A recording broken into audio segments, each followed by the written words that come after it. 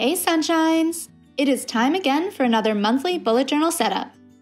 I feel like everyone is saying this, but how are we already gearing up for November? It feels like this year has flown by so quickly.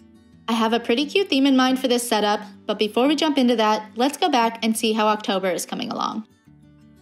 This was the nice little cover page I designed, as well as the moon phases page to describe all the different moon phases.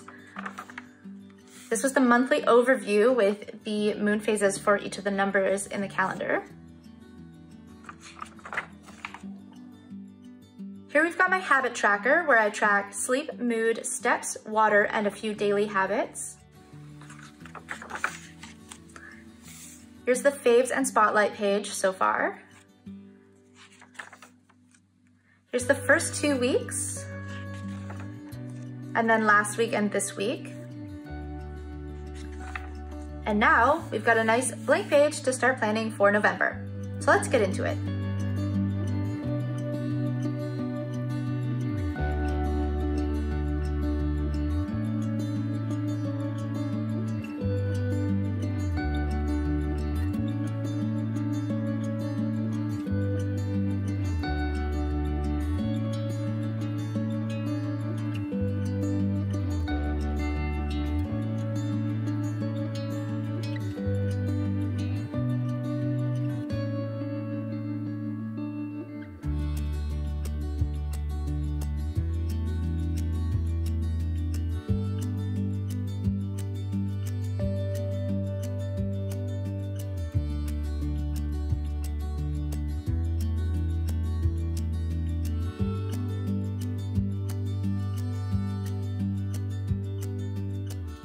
So when I originally sat down to sketch out this setup, I had a whole different theme and color scheme in mind, but the idea of adding jackalopes popped into my head, or should I say hopped into my head, and wouldn't leave me alone. So I decided to just go with that and make up the rest as I went along.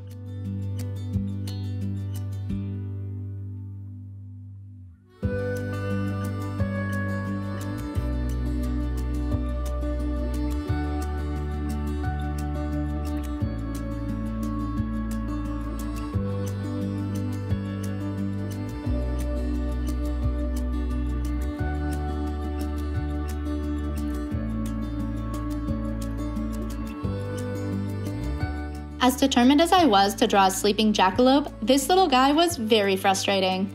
Clearly, I have no idea what flopped over bunny ears look like because I think I ended up redrawing them about 100 times. I couldn't seem to find a reference image that best suited what I wanted to draw. I had a good reference image for the pose for the second one, so it went a lot more smoothly.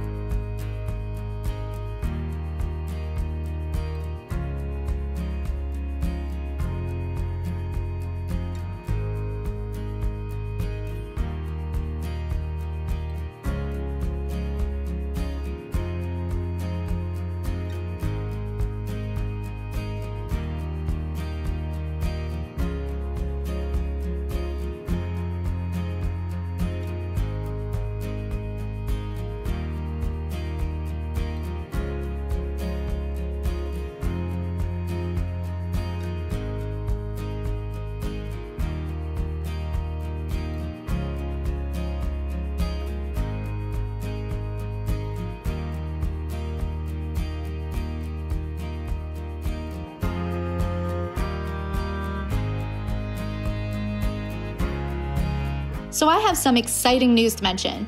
I've decided to start a Patreon. So if you're interested in getting a printable of this month's calendar, it will be available for patrons of the channel. So check that out over on Patreon after today's video. I'll put a link in the description.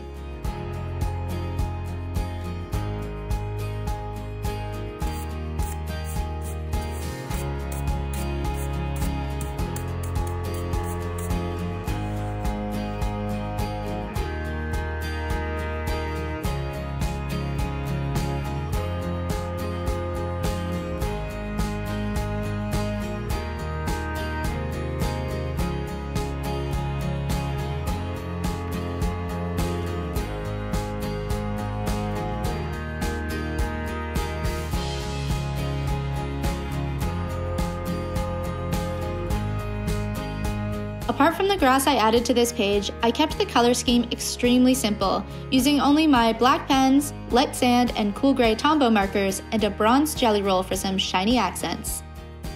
I really didn't want to risk dragging my hand through all that wet gel pen, so I turned my book upside down to finish filling in the end.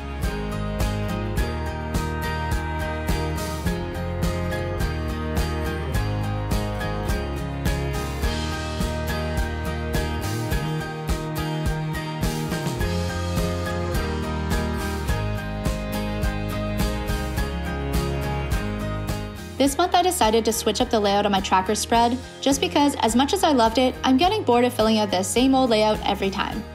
I find it's easier to keep up with if you change it now and again to keep things fresh. To be able to fit everything into the horizontal layout, I did have to remove the sleep tracker, but I'm alright with that. I've been keeping a much more regular schedule lately, and I do track it with my Fitbit app as well, so I don't really need to double it up.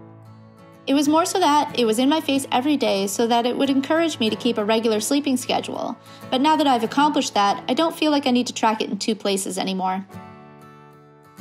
So this month I'll be tracking my mood, my water intake, my daily steps, and 4 daily habits, which are going to the gym, eating vegan, avoiding sweets, and avoiding alcohol.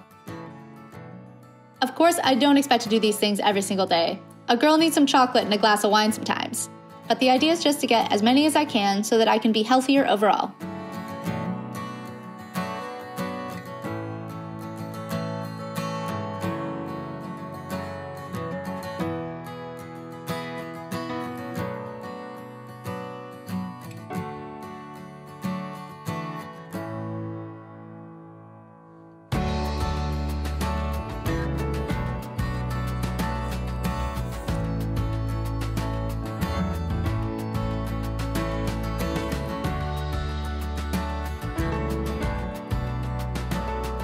I'll be setting up my faves and spotlight pages exactly like I did in October.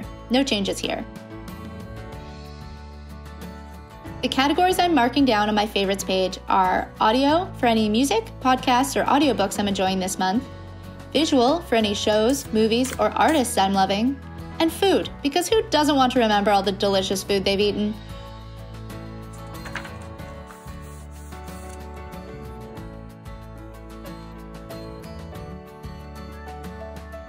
For my first weekly overview this month, I was kind of missing my vertical layout, so I thought about still trying to fit 2 weeks onto one spread, but instead of dividing by page, having 1 week on the left-hand page and 1 week on the right-hand page, that I would try dividing in half and see if I can fit a vertical layout on the top and bottom of the spread.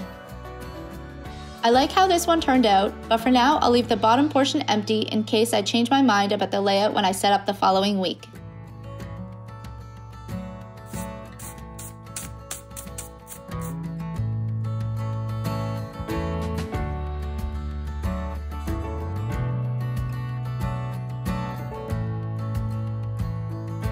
So that's my November setup done. Let's do a quick flip through of the finished pages before we get into the actual planning.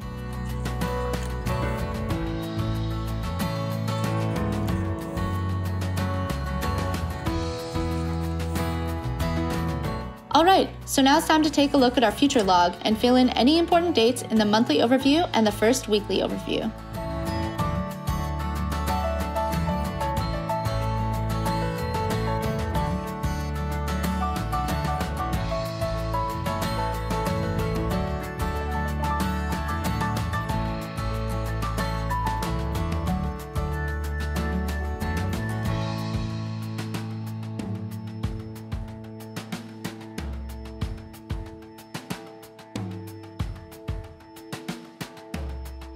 And that's that.